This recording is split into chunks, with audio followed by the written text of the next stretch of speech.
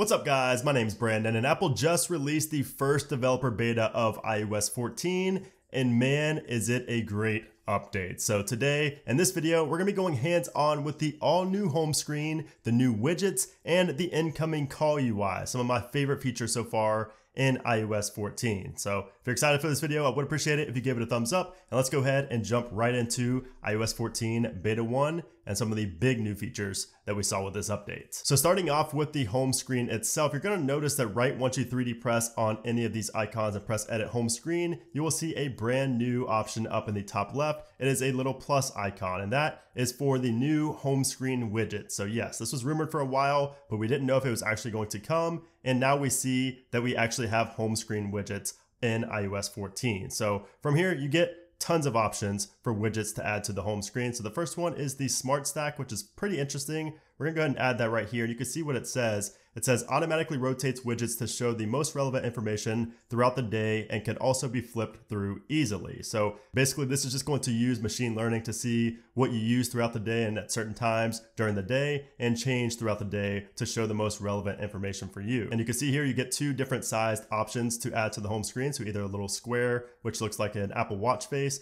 or you get a little long rectangle right here that you can add to the home screen as well. So we'll just add this one right here, and you can see it automatically pops up right there at the top of the screen. You can also move it if you want to be like in the middle if you want, in between rows, or all the way at the bottom. You could do it just like so, which is really cool. If you go ahead and swipe, you can see it shows right now it thinks I want to see, like the calendar. We have our top stories from Apple News. We have whatever this is right here. We have notes, we have reminders, Siri suggestions, things like that. So it's really cool. And if you tap and hold on this right here, you can also edit it. You can remove photos. So if you didn't like that it showed photos right there, you can go ahead and remove that.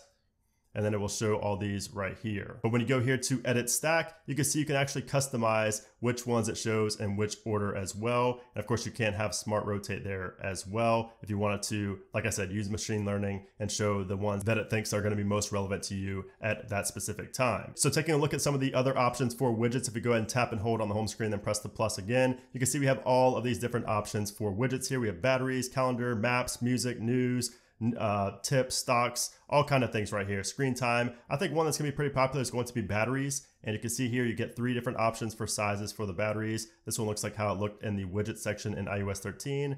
This is gonna be my favorite one right here because it'll show different devices and their batteries right there in those circles. So we go ahead and add that right there. You can see it shows that. But if I go ahead and open up my AirPods, you'll see it's gonna show the AirPods battery as well. It shows not only the case, but also each individual AirPod and also my iPhone's battery as well. And that will show, other devices that you have connected as well, which is super convenient to have on the home screen. And once again, if you want to move this around, you can. So you can move it around to the bottom, the middle, you can move it around to wherever you want. Actually, the bottom, you can't move it to the bottom if you don't have a lot of applications on that home screen. So like since I don't have so many apps, I can't move it to the bottom. It just goes to the bottom of those applications. And as for stacking, you can stack widgets as well. So if you go over to this page right here, you can see we have multiple widgets stacked right there. We could probably even add another one up in the top right here. So we'll do another little small one. Let's just say we want to do, I don't know, let's say we want to do another podcast one right here. Tap that, and you can see we have two podcasts right there. Click done. And now we essentially have a page just full of widgets, which is pretty cool. And of course, if you click on the widget, it will open up that application very, very quickly, just like so. You can actually click these individual albums as well. It doesn't all just lead to one section. You can click on like an individual album and it will open up to that specific album, which is really cool. Now, I wish you could change the size, but you cannot change the size. You have to actually remove the full widget and then add another one if you want it to be like a smaller size of that widget. So like for instance, for music, if I wanted to add, like maybe I want it to be this one instead of the huge one, I'd have to delete it and then re-add this one, which is kind of a pain. Hopefully Apple fixes that. But you can see there, that's what the smaller music looks like right there, which looks really cool. I really love the look and what Apple did with widgets. It's implemented a lot better than I thought it would be. Now, if we keep scrolling all the way to the very end, you'll see we get to this page right here, which is going to be the app library. And you can see we actually have folders right here. These are actually done automatically. So Apple did this automatically. You have utility, social, suggestions, recently added, and you cannot customize these. These are just made by Apple themselves. It's basically just curated based on the applications themselves and what they are. So that's pretty cool. Now, also if you swipe down or if you tap on app library right there, you will see you actually get to search your apps in alphabetical order. So you can see them over here on the right-hand side. You can go to whatever letter you want there, or you can just tap here to search for whatever application you want. And you can see it pops up right there, which is very convenient. Of course, you can use Spotlight search as well, but this is just another view to get to those applications, which is pretty nice. Now, speaking of the home page, there are some other features as well. And by the way, you can see when you delete a widget, the applications come back in, which is really nice. But basically, if you go ahead and 3D press right here on the home screen, you'll notice at the bottom here, we have this little gradient around the pages right here. When you go through the pages, and if you 3D press on that, you can go through your pages very quickly, kind of like what you do on Safari when you scroll down a web page really fast. Use that same little haptic press there on that, and you can go through these applications very quickly, or these pages rather, very quickly. Now, one thing that Apple did not talk about, which I think is really cool, is the ability to hide pages. So you can actually do that in iOS now. So all you have to do is press and hold anywhere blank like this, and then tap on these little dots that I just talked about. Tap on those, and now you get this right here, edit pages. And from here, you can actually hide all the pages. So if you only wanted one page, unfortunately you cannot hide all of them, or maybe not unfortunately, that would be really weird, but you can hide all these pages. Click done, and look at that. You only have one page right here.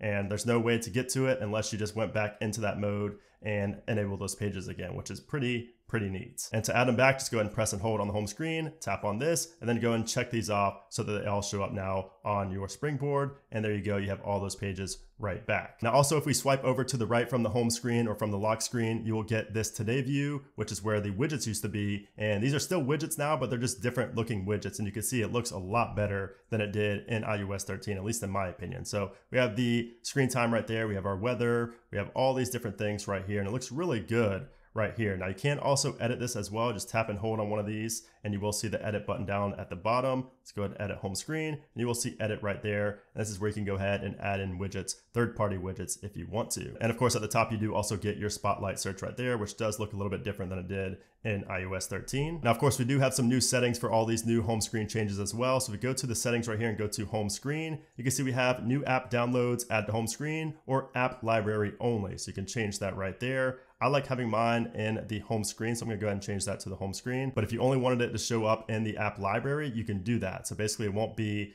a new icon on your screen, it will only be in the library, which is this right here. So again, a very similar feature to what Android has. Now another great feature we get in iOS 14 is picture in picture, finally. So this works for videos, as long as it's not YouTube videos like Safari videos or Netflix or something like that. You can actually watch picture in picture video. It also works for FaceTime calls. So if you're on a FaceTime video call, when you go to the home screen and go in other applications, it'll no longer pause the FaceTime call. You will be able to continue FaceTiming in picture, which I tested it out and it's really awesome. So you can see you can drag around the picture in picture itself as well to any four corners on the iPhone screen, which looks really great, and it gives you a lot of versatility with FaceTime. So now let's test out picture in picture with a video. So I have a video pulled up in Safari right here. If you go ahead and play this on YouTube, go into full screen and then go out to the home screen, you can see there we have the video playing, and we can put it in any of the four corners. We can also put it off the screen like this, and it's over there. You just tap on that. You see the little animation right there, which is pretty cool. If you want to be in full screen, of course, just go ahead and tap on that and it puts it back in full screen. And it's just like the jailbreak tweaks in the past. Apple literally just stole this from the jailbreak tweaks, but of course this has been on Android forever as well. So it was definitely due to come to iOS at some point, and I'm really glad that it's finally here with iOS 14. And one other feature I wanted to quickly show you about picture in picture, if we go into our settings, general picture in picture, you do also have this option here for starting picture in picture automatically. It says when you swipe up to go home or use other apps, videos and FaceTime calls will automatically continue in picture. So that is a setting there that you may want to configure. We also got a nice new update to the control center in iOS 14. So if we go ahead and swipe down on the control center, you can see we have some new little widget looking icons here in the control center. And this is for home, and you can see we have the HomePod right here. So this is really cool. This is all you can add for the time being. You can see we have the other little control center toggles down here. So if we go into our settings and then go to control center right here, you can see we have the option there for show home controls. And you can read there, it says include recommended controls for home accessories and scenes when your iPhone is at home. So that's an interesting new feature added there. If you take that off, you can see the control center looks pretty much